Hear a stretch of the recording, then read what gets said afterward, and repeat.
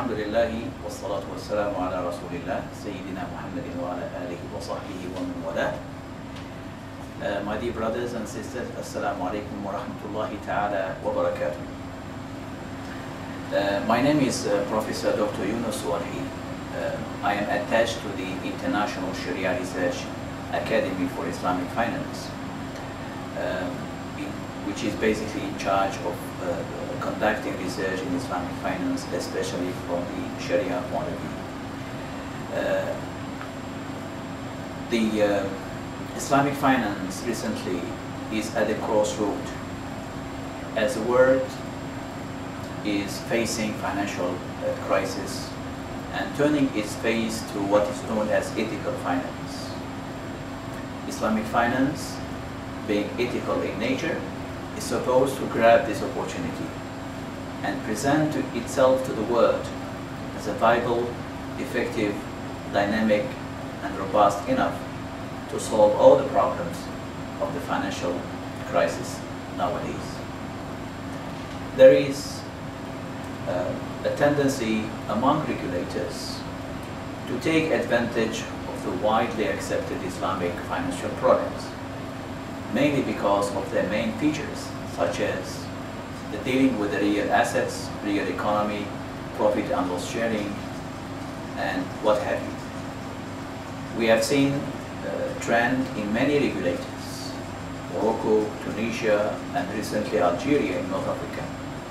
Even in Central Africa, you have Djibouti, Tanzania, Nigeria.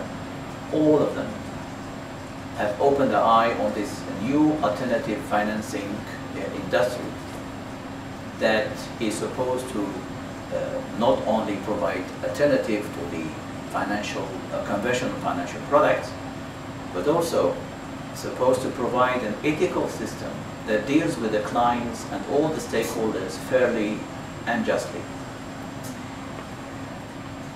Within this respect, the tendency even in the West to forge collaboration with the East in order to so-called benefit from the surplus that exists in the Middle East.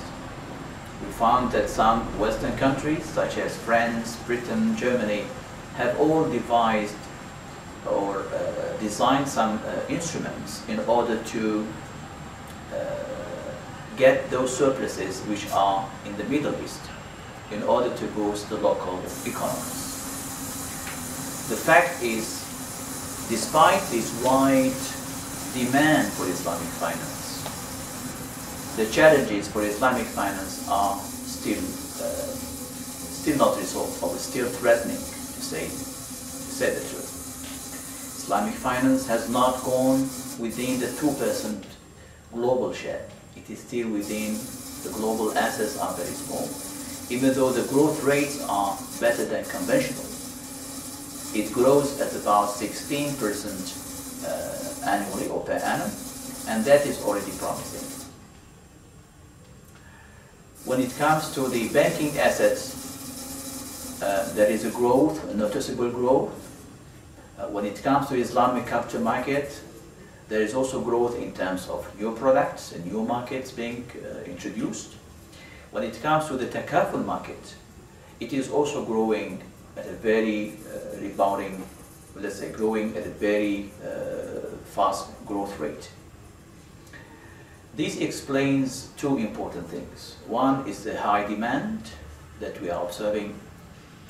Second is the hope that Islamic finance can provide a better ethical framework for financing, investment, and providing services.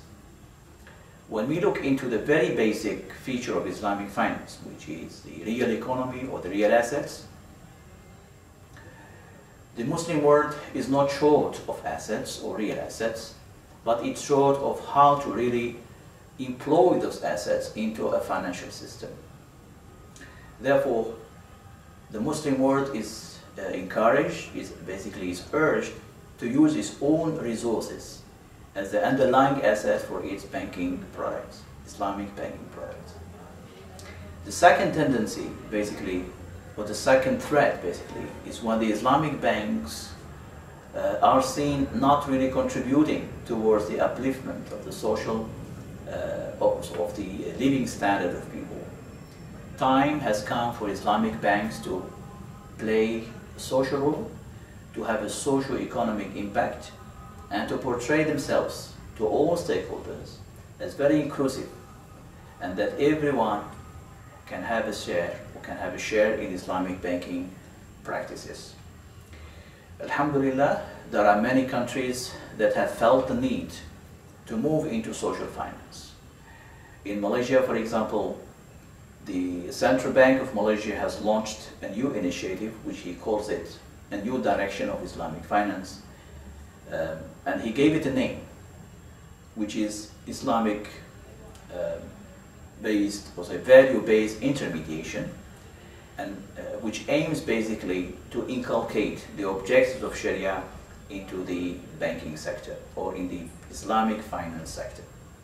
There is a need basically to add value to the product offered by Islamic finance. Values related to fairness, justice, fair distribution of wealth, creation of wealth, giving opportunity to everybody, financial inclusion, transparency in the payment system, and all these areas where Islamic finance is in need of portraying itself in a different way.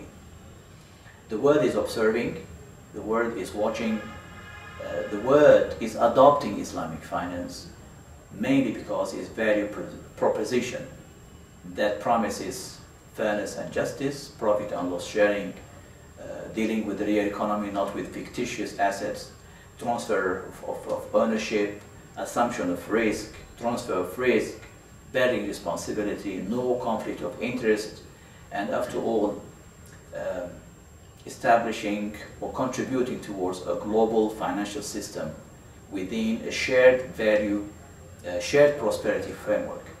The shared prosperity framework is a global call where each and every individual of this globe has a right to benefit from financing, whether at macro or micro level.